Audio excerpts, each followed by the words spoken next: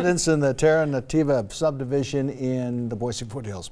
They are getting a break on their taxes. If you recall, the Terra Nativa area is home to the Alta Via Court, where a handful of homes have been deemed condemned thanks to a landslide. Yep, and so now neighbors in the older part of the neighborhood are appealing their own property tax assessments. They're arguing that their properties have lost value since part of the neighborhood was condemned.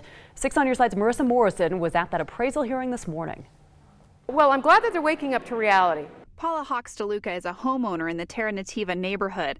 She says her property value has taken a major dive after homes in Alta Via Court started to slide. We did call in a Keller Williams realtor just to ask what in today's market would be our asking price, and he came up with a number so low it shocked us. Hochsteluka and her neighbors have appealed their property tax assessments, asking county commissioners to help reduce their taxes. They assert the neighborhood as a whole is now less appealing to future buyers. Commissioners agreed to revalue certain properties by 25%, 15%, and 5%. Well, because the closer you are to the actual slide area, there's much more likely that you could be directly affected by it. And so that's why we give the 25% depreciation on those. Apart from the threat of moving ground under or near their home, Hochsteluka says she believes trespassers in the neighborhood would be a deterrent to future home buyers. We have probably reported only 1 out of every 50 instances of trespassing that we've been witness to, because we are downslope and we are able to see up.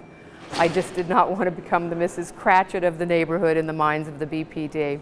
The Ada County assessor says since nothing like this has happened in the area before, it's difficult to establish comps for the values of the homes. We always try to make our decisions based upon factual information. We really don't have that factual information right now, but that doesn't mean that there is not some additional depreciation that needs to be recognized. And we're just doing the very best we can and being fair to all of the other taxpayers in Ada County at the same time. Marissa Morrison, 6 on Your Side.